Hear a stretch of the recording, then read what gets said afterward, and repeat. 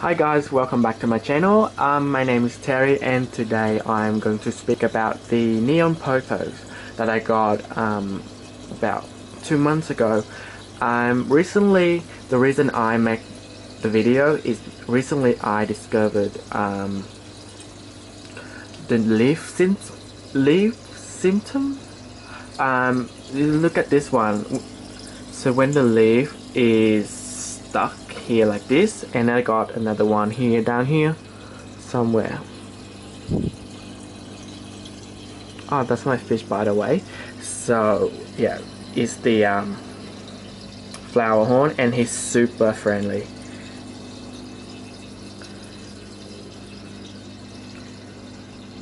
Oh. Okay, now so back to the topic. So I got one here, and I have to help this one out because it's stuck in the leaf.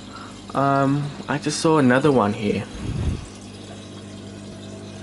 I think it's too high or something. So it's at the back here. So it's one here. Sorry about the focus. So it's one. So one here where my finger is. So that's one stuck here, and then another one stuck here. And when you look at the soil, it's really dry.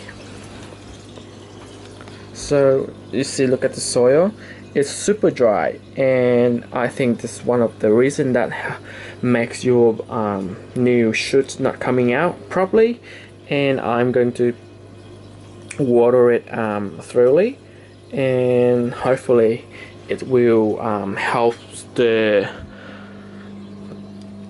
the envelope of the new leaf soften, and it's easier to come out.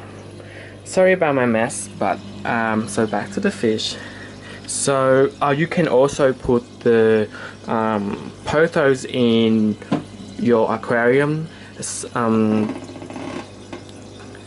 it can act like a filtration. It absorbs ammonia, nitrite, and nitrate. So the nitrate is the process after the nitrite. So if your nitrite build up, it can harm the fish. So you can put the golden pothos or neon pothos in the water, so the root will absorb the nitrite.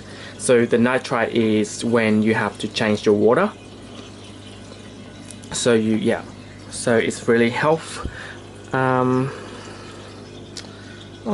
It's really helps keeping the water clean.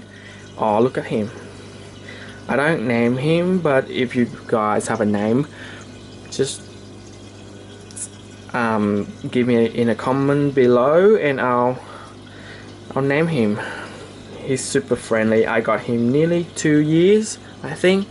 I kept him in the bigger aquarium, but I don't have a heater for it, so I just put it in here.